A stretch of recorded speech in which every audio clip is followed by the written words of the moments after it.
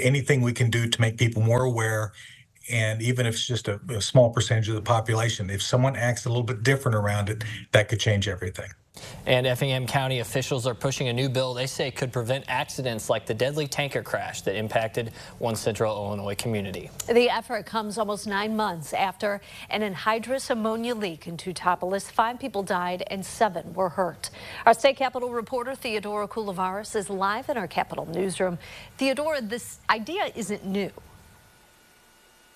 That's right, Jennifer. It's not. First responders go through hazardous material awareness training, and information on transporting hazardous materials is included in the study guide for people looking to get their commercial driver's licenses in Illinois.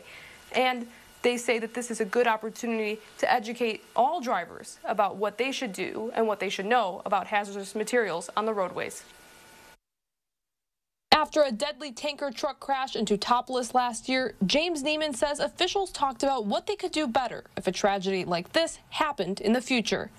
He remembered his time as a police officer years ago when he taught first responders about hazardous material awareness. Kind of like the same thing you teach in kindergarten. If it's not yours, don't touch it. If you don't know what it is, stay away from it.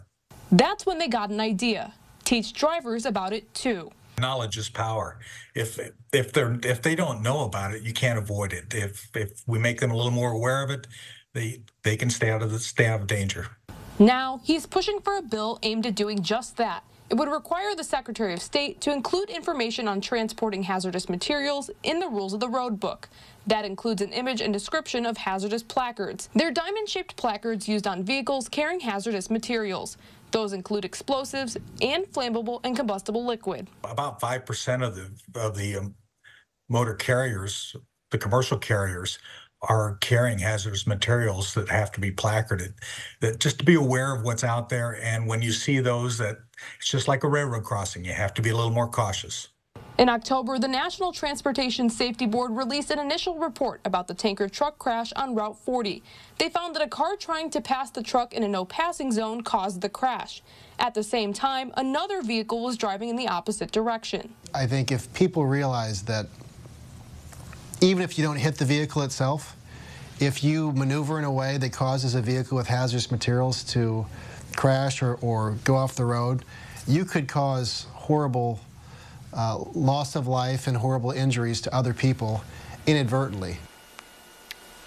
The bill has made progress. It passed the Senate with unanimous support and is now in the House for further consideration. Reporting live in Springfield, I'm Theodora Coulivaris, WCIA3, your local news leader. Theodora, thank you so much. Like I said, 5 people died from getting exposed to anhydrous ammonia at the scene. It included 3 from central Illinois, 34-year-old Kenneth Bryan and his 2 children, Rosie and Walker. The other 2 were from Missouri and Ohio. 7 people were seriously hurt and in the hospital. 5 were released within 3 weeks of the crash. The remaining 2 are in the hospital for nearly 3 months. All the victims had chemical burns to their eyes, lungs, and respiratory systems.